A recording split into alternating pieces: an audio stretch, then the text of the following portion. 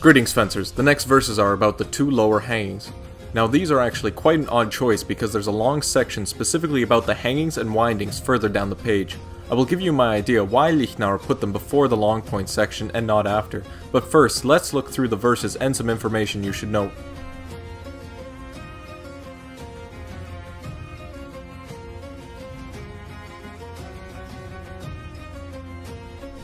The lower hanging is stated as the position plow.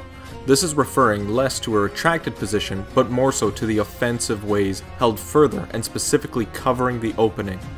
If I hold it back here, it does not cover the openings unless I move it, but anywhere here it can be covering the opening. Now later Liechtenauer sources often show the thumb on the blade and using the short edge for the left. However, in 3227A and in many pictures, the thumb on the blade is not used and will be exclusively the long edge in hanging and winding. The thumb and short edge seems to be a later development, so either way will work and you can choose.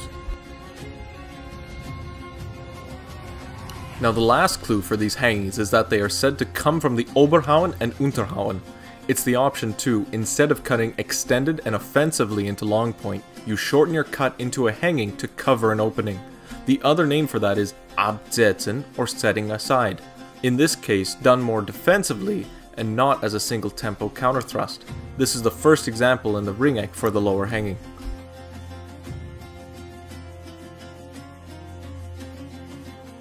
It's for this reason that I think it's shown before the Longpoint guard Sprechfenster to contrast the two before going to the windings. If I countercut in Longpoint, I do not cover an opening.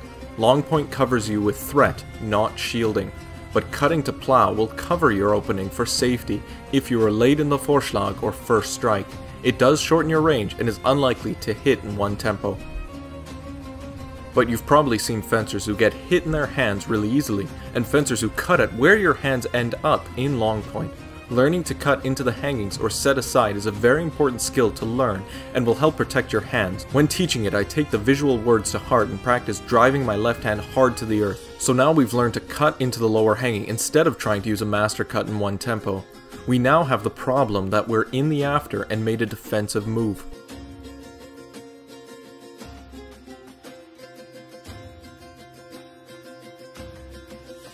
As long as they made a real cut, they have weakened themselves side to side, and we have the center line while they're weak or soft in the bind, and immediately take the before with a thrust to the face.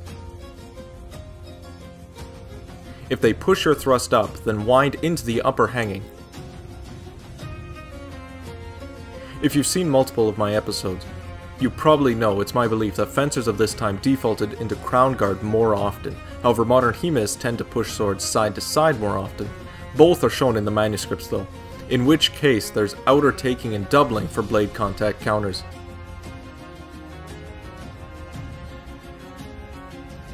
Liechtenauer says to feel the hard and soft and act accordingly after making the setting aside or setting off.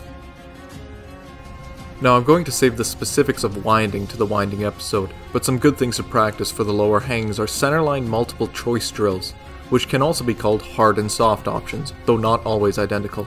Have your partner cut and you step off to the side and cut hard into plow. If you have the center line, thrust. Or if your partner pushes your point to the side, then pull and cut. Or place whatever hard bind option you wish to practice. A third option is your opponent cuts and immediately cuts again, and you cut hard into the other plow and use the same two options as before.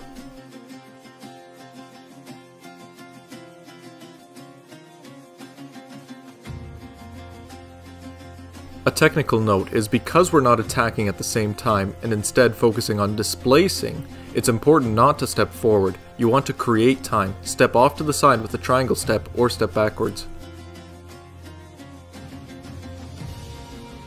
This, in my opinion, is Liechtenauer's answer to fighting in the after. If you're late on the countercut or want to protect your hands or yourself, setting aside then instantly feeling the softer hard.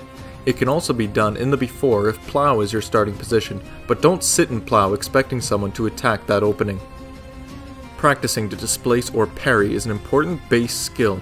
There can sometimes be a gray zone from the hanging to Longpoint, but the main factor is the conscious decision to cover instead of hit. My Absetzen episode goes through a bit of this concept as well. Thanks for watching, keep studying, keep practicing.